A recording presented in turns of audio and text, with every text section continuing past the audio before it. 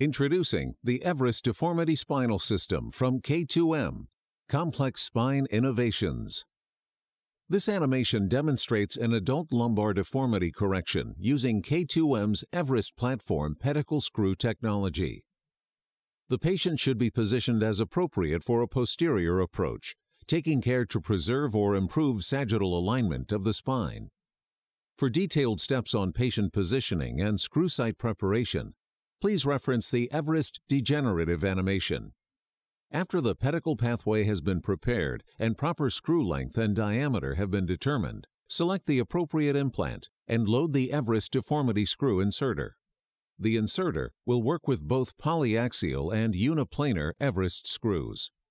To load the EVEREST deformity screw inserter, grasp the implant by the shaft of the screw and apply a downward force to engage the screw into the hexalobe fitting of the screw inserter shaft. Thread the silver knob in a clockwise direction until the implant is securely attached to the inserter. Pull the silver knob toward the handle to lock the inserter onto the screw. The word "locked" will be visible. To disengage the inserter, pull down on the silver knob. The word "unlocked" will be visible, and gently turn in a counterclockwise direction and remove the screw inserter from the surgical field.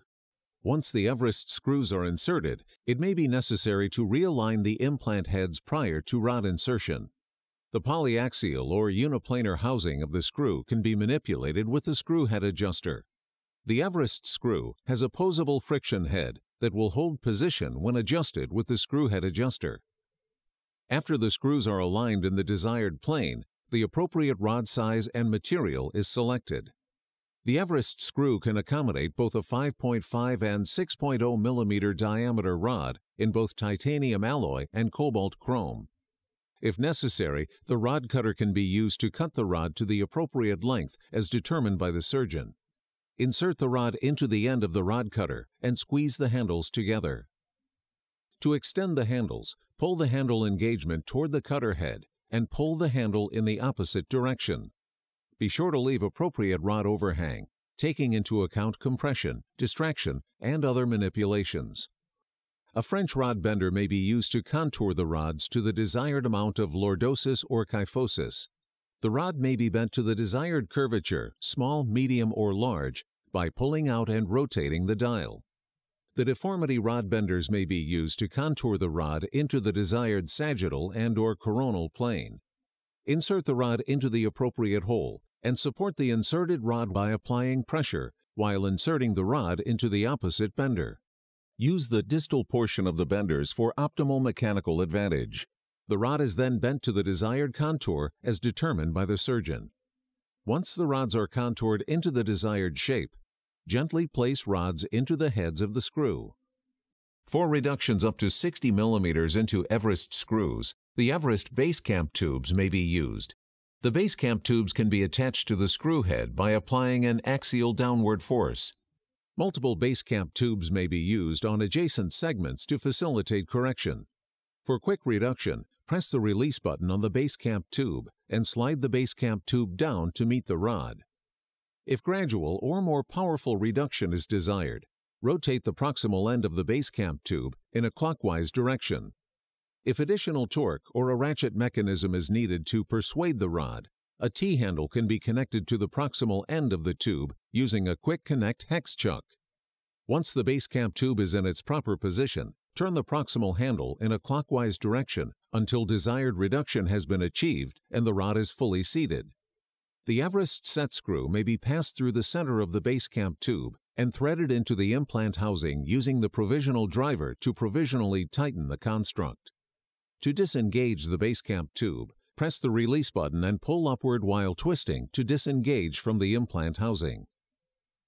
For long constructs or deformity correction, place the base camp tubes onto the heads of the screws. These will provide translation of the screws and spine to the rod later. Pre-bend the rods in the physiological sagittal plane and introduce the rod or rods through the tubes. Place additional base camp tubes over the rod and onto the heads of the screws as needed, and rotate the rod into the sagittal plane. This is performed by using the ratcheting rod rotation wrench and/or a vice grip. To reverse the direction of the ratchet on the rotation wrench, turn the proximal dial 180 degrees. Sequential reduction may be performed as previously stated. Once all base camp tubes are maximally reduced, the rod will be captured in each of the screw heads. The EVEREST Set Screw may be passed through the center of the base camp tube and threaded into the implant housing using the provisional driver. This will provisionally tighten the construct once the rod is fully seated. To disengage the base camp tube, press the release button and pull upward to release the reduction. Then twist to disengage the instrument from the implant housing.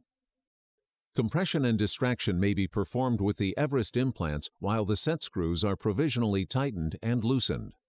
Begin proximal to the apex and compress or distract by releasing the set screw 1 or 2 turns. Once the desired amount of compression and distraction has been achieved, it is necessary to provisionally tighten the EVEREST set screw to hold the implant into position.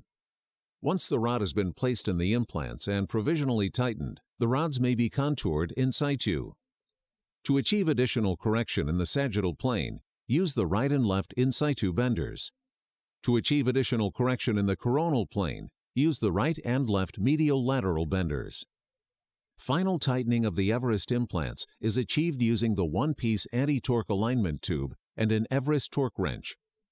Introduce the torque wrench tip into the EVEREST set screw, and then slide the one-piece anti-torque alignment tube down and engage the tulip head of the screw. Final tightening is achieved when the line on the torque indicating wrench aligns with the arrow. The EVEREST Deformity Spinal System from K2M, Complex Spine Innovations.